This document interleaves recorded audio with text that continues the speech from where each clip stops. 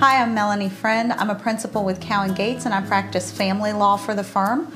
My practice encompasses divorce, child custody, spousal support, child support, and adoption. We also do premarital agreements and cohabitation agreements.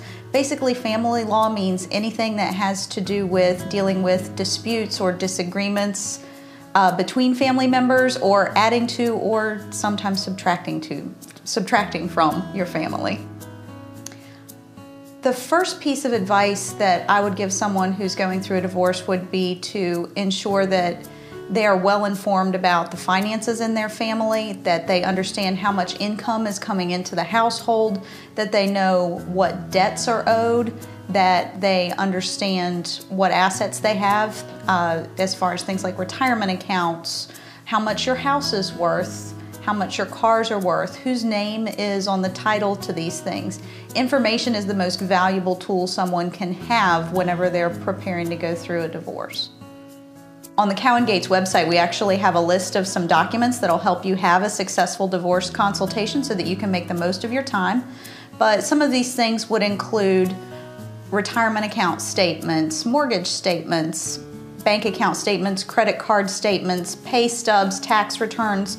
Basically, the kind of documentation that will give your attorney a good picture of what the family's financial health looks like, and would provide sufficient information for the attorney to give some general advice on things like what kind of support amount might be ordered or how the division of assets or debts might come out. Parties don't actually have to go to court in order to get a divorce if they can agree on distribution of their assets, their debts, custody of their children, and any spousal support or child support that needs to be paid. Where the husband and wife can agree on terms that they think best solves their issues between them, no one ever needs to go to court. Instead, what they do is come up with the terms of their agreement, and an attorney would draft a property settlement agreement for one of the spouses.